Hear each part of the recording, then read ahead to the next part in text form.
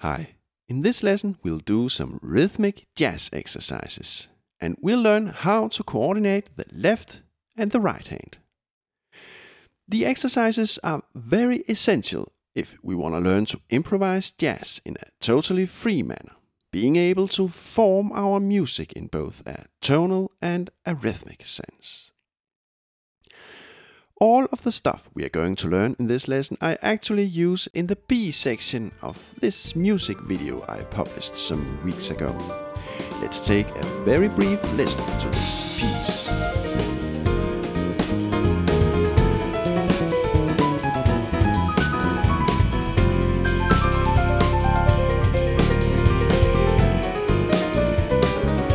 So, let's look into the rhythm and how we can connect right and the left hand as in the jazz piece. And let's do some exercises. This is a new jazz lesson, by the way, and my name is RHYTHMIC. Okay, let's start with the right hand.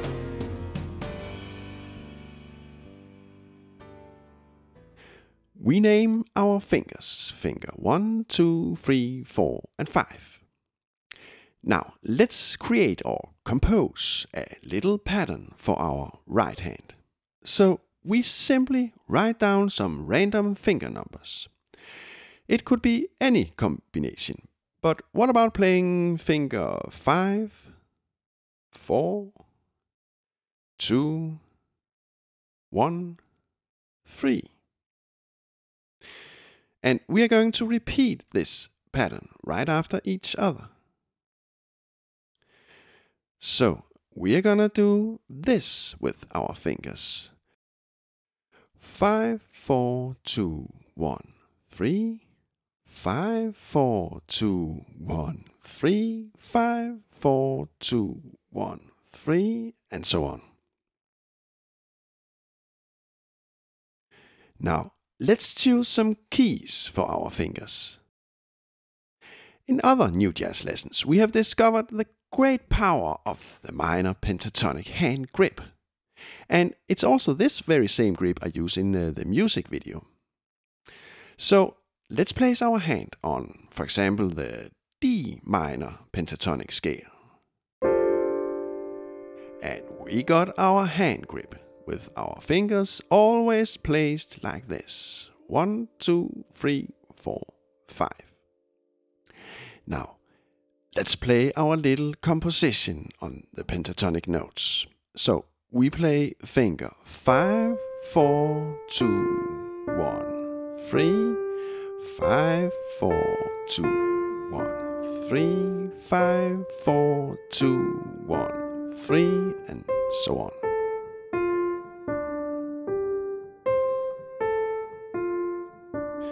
Okay, let's start a metronome at a slow speed. What about 60 beats per minute? Now, what we want to do is to play 16th notes. We could also play triplets or swing eights. It all works great. So in our case, on every main beat we hear on the metronome, we have 4 subbeats, like this. 1, 2, 3, 4, 1, 2, 3, 4, 1, 2, 3, 4, 1, 2, 3, 4. So here comes the trick. We want to play a note on every subbeat.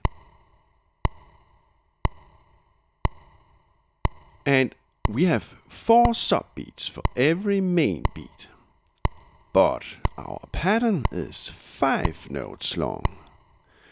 So our melodic pattern will constantly be shifted compared to the rhythmic pattern, right? It sounds like this.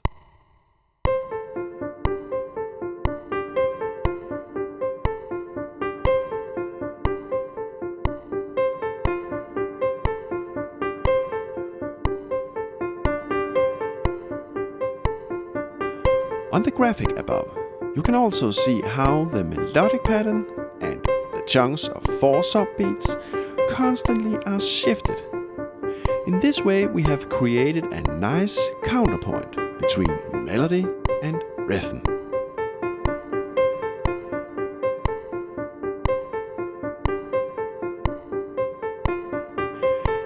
the fact that our melodic pattern and the rhythmic pattern does not fit actually makes our exercise very effectful. We'll realize that when we add the left hand very soon. But before we do that, practice this exercise carefully. This may not be easy, but if you can manage to play this, we are actually a huge step further in the process of understanding how phrases and rhythm can work together in a thrilling way.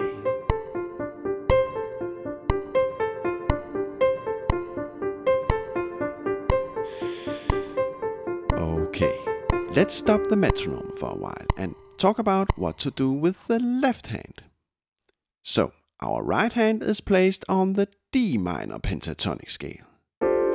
Let's place the left hand on the D minor pentatonic scale as well, just an octave lower. And then we thin out the grip like this. And we got a nice quartal chord.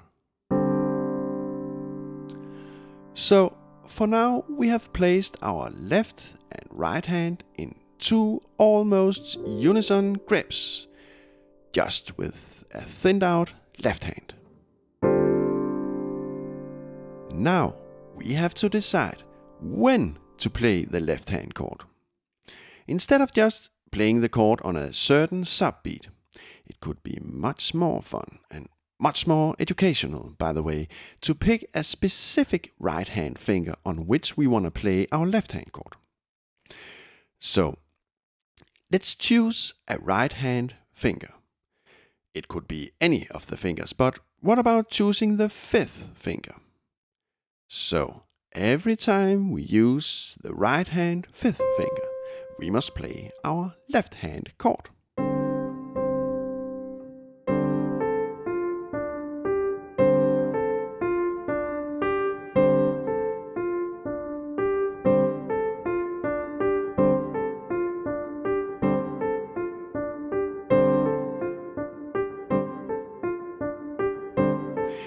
Let's start the metronome and try this out. So, let's start up the right hand engine.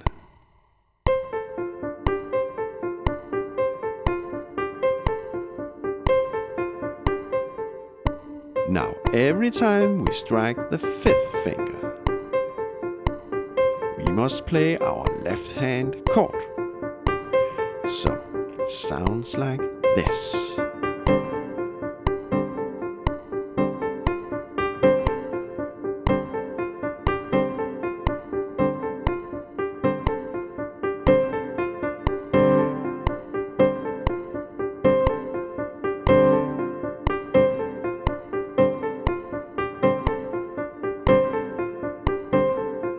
Now, the really smart thing and the really educational thing about this exercise is that right now we automatically learn to put in the left hand chord on all the different subbeats. Above on the 16th notes, you can see how we, on turn, manage to hit the different individual subbeats. First, second, third, fourth, first, second, third, fourth, and so on. So, an exercise like this is fantastic, actually. This exercise helps us to become more free with our left hand, in a rhythmic sense. Do this exercise a lot before moving on, and you will learn to manage both the left and right hand together.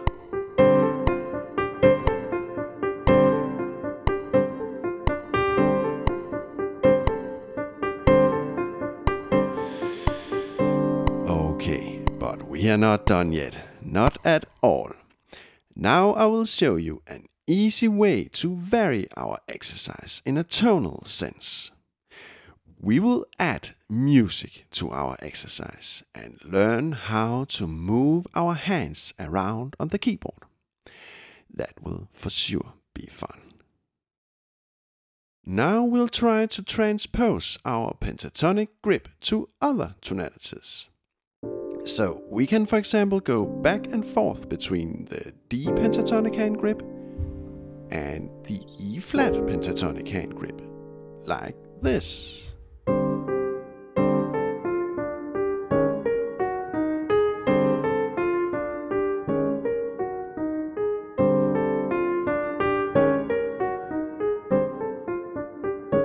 Let's try this out with the metronome on.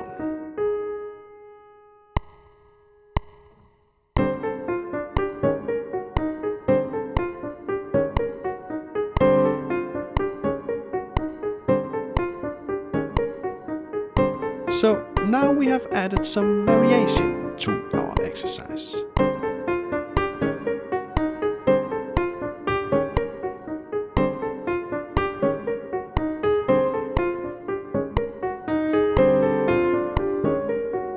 When you feel ready, you can play other tonalities as well. For example, we can mix in the C pentatonic grip.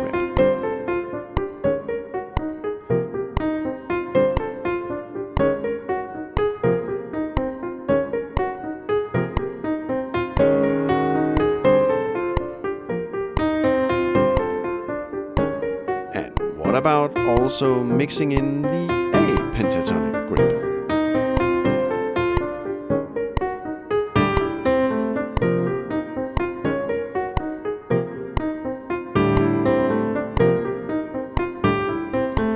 Every tonality goes, actually.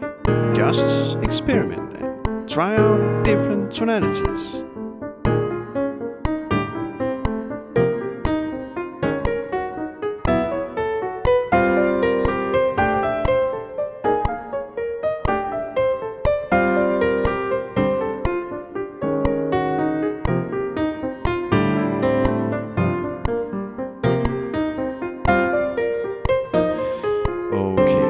Let's shortly summarize before moving on.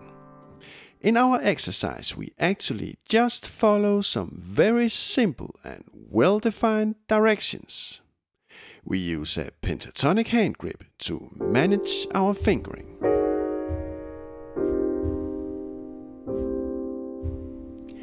And we use a 5-note melodic pattern. On a rhythmic pattern based on only 4 beats. Now let me show you another thing we can do. In other previous lessons we have learned how we can play, for example, the Dorian scale and other church modes, or major modes as some call them, by making a row of fifths with our pentatonic hand grip. Well, let me show you how simple this is. If our left hand is on, for example, the thinned out D pentatonic hand grip, then we can, with the right hand, play D pentatonic, and we can go up a perfect fifth to the A pentatonic, and we can go up another fifth to the E pentatonic. These 3 pentatonic tonalities go very well together.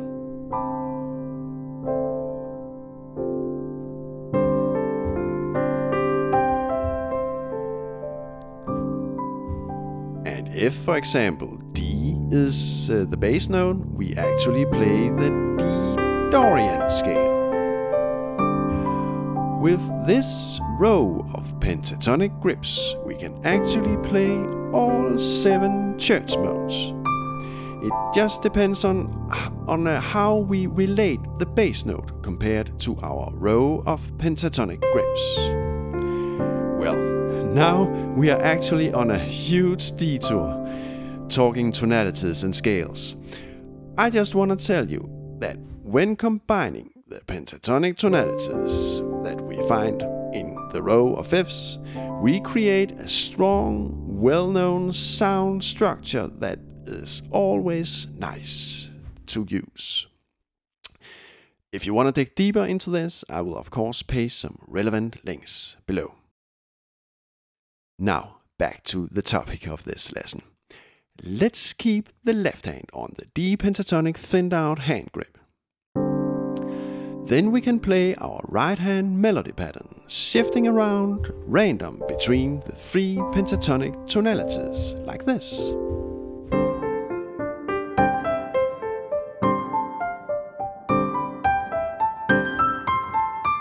As you may have discovered, we don't have to play the positions of our right hand grip in a row like this.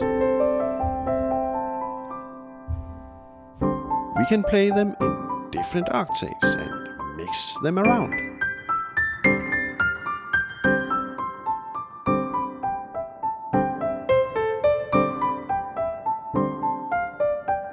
Let's try this with the metronome on.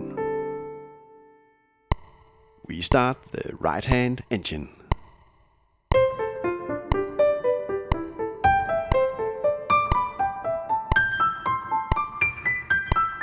And now comes the rhythmic tricky part. Add the left hand on the right hand 5th finger.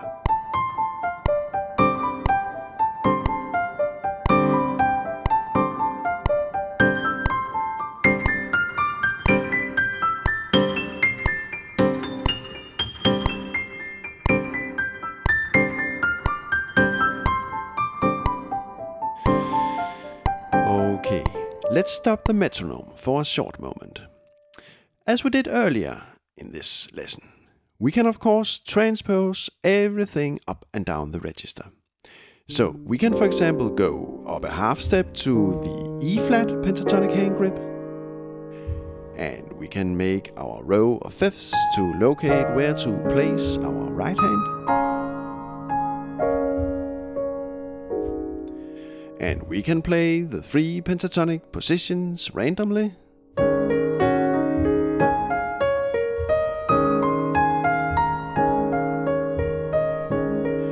And we can, for example, also do the C pentatonic hand grip. And we make the row.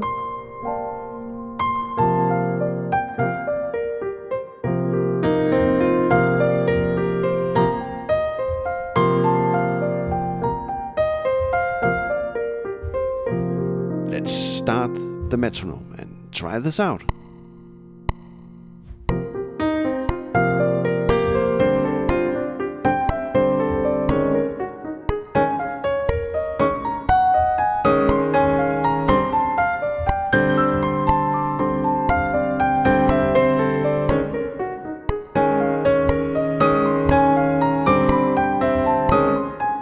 And we can play other tonalities as well.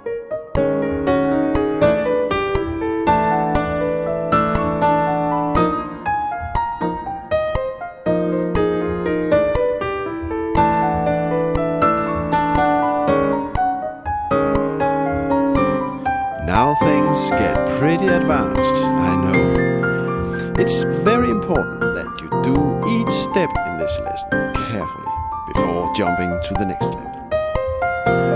When you reach this present level of our exercise, you will discover that you already now have gained an enormous freedom when expressing yourself, improvising music.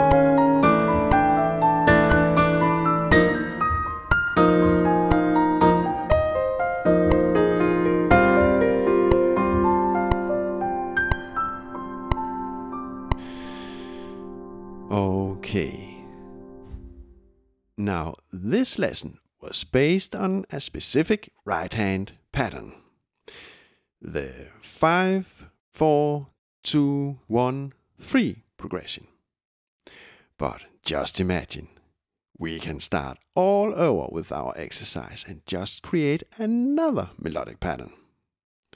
And if the melodic pattern makes a counterpoint to the rhythm, it's even better. So melodic patterns with, for example, 3, 5, 7 or 9 notes in a row are well suited to play against the 16th notes, right? So my real intention with this lesson is actually to inspire you to compose your own melodies and patterns.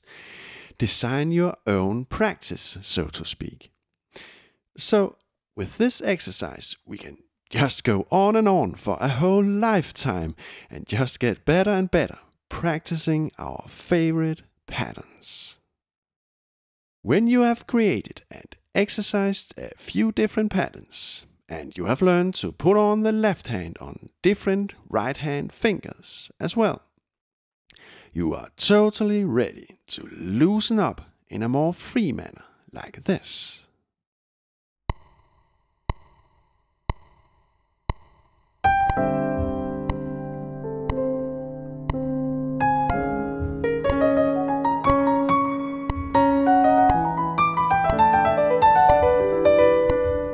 Now we actually play as in the music video I presented to you in the start of this lesson.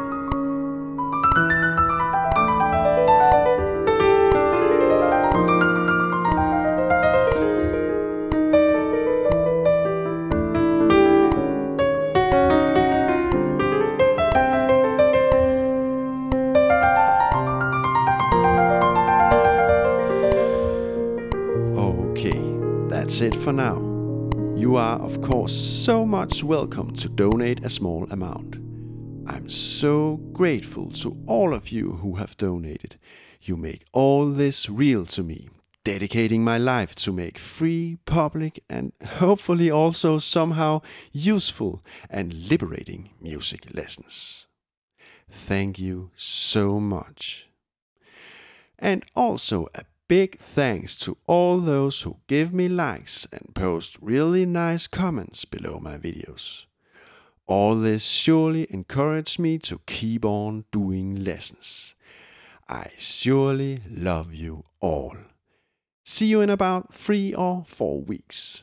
Warm regards from Oliver Prehn.